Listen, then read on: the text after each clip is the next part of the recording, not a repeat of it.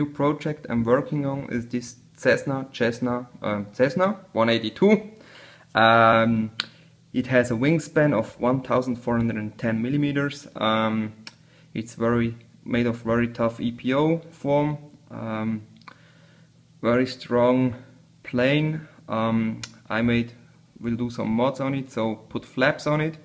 I already started with the left wing.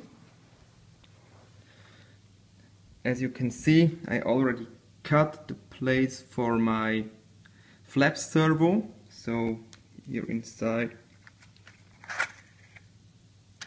are all the place for the cables and for stiffness, the carbon fiber rod.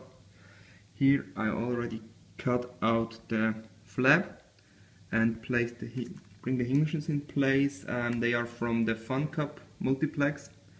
I thought these very good hinges for this one.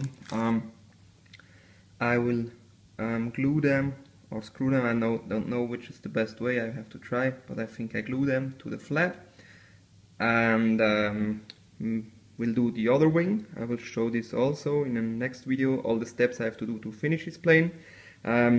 I will fly this one with a KK 2.0 board, which I place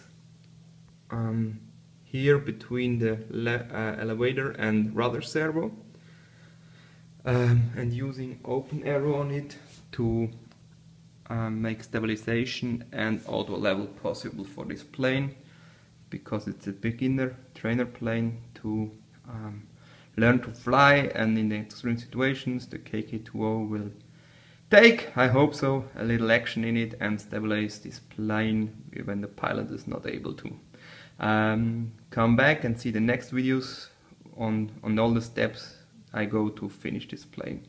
Thank you.